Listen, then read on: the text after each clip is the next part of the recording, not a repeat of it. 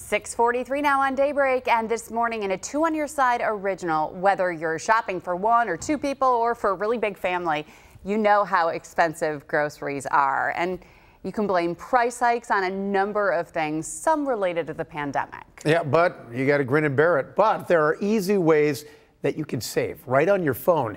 Daybreak's Heather Lee has more on when we might see some relief from the high prices, but more importantly, what we can do in the meantime to make that grocery bill a little less painful. If you do the grocery shopping in your house, you've probably noticed a lot of things are more expensive these days. Grocery prices have been rising since pandemic lockdowns began more than a year ago. And experts say expect that trend to stick around a while.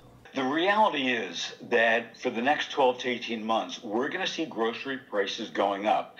And it's for a whole variety of reasons. Like rising transportation costs and shipping delays. Packaging costs more, for example, aluminum for pop cans.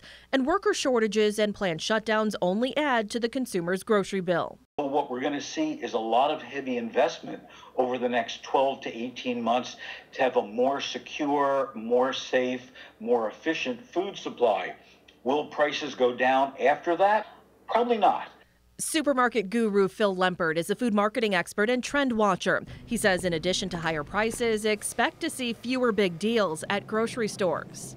Those specials, those are done months in advance.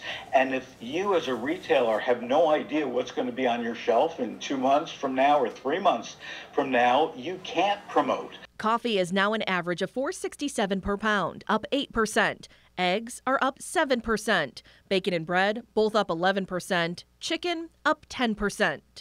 But there are ways to save, like Flash Food, which Tops now offers in 33 stores across Western New York. Think of it as a digital discount shelf. It's items that are nearing their sell-by date or their best-by date at a reduced price, so up to 50% off. Here's how it works. Download the free app, select what you want to buy, pay for it all in the app, and pick it up at the store. Best by and use by dates are listed for each item. The selection varies day to day and week to week. You can find meat, cheese, and other dairy products, bakery items, even birthday cakes, and fresh produce, like a $5 box that has various veggies inside. Still perfectly good food items that you can use. Might be a great item as you're coming home from work and you have to figure out, what am I going to put on the table tonight for dinner?